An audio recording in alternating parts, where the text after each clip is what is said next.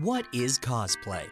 Cosplay is the practice of dressing up as a fictional character. But isn't that sort of strange? Well, let's make a simple comparison. On any given Sunday, you'll see all sorts of people dressed up wearing the jerseys of their favorite sports teams. The guy with the mullet covered in blue and red face paint is not really JJ Watt from the Houston Texans. He's just expressing his enthusiasm for a team in the same way someone would dress up like Solid Snake to show their love for Metal Gear. The main difference is commitment and creativity. Cosplayers often put weeks into perfecting their look and hours getting fully costumed for an event. Where did cosplaying come from? In the early 20th century, some Americans would dress up as the Martian comic strip character Skyjack, which is what William Fell did in 1908 when he attended a mass skating carnival in Cincinnati, accompanied by his wife dressed as Diana Dill Pickles. 2 years later, a man was arrested for, quote, masquerading as Skyjack in Tacoma. These were the first recorded examples of cosplay. As further advancements were made in technology, sci-fi itself grew in popularity. It became so popular that in 1939, the first ever Worldcon science fiction fair was held in New York.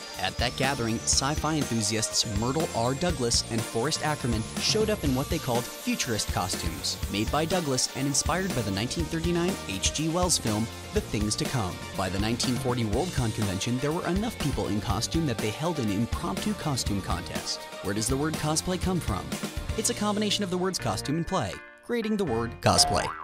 Why does so much cosplay involve characters from Japanese films or games? Cosplay is a global phenomenon. The explosion of video game content from Japan in the 1980s and the translation of manga to the West influenced and helped continue the transition of cosplay from being centered around science fiction to absorbing the wider world of fantasy and video games.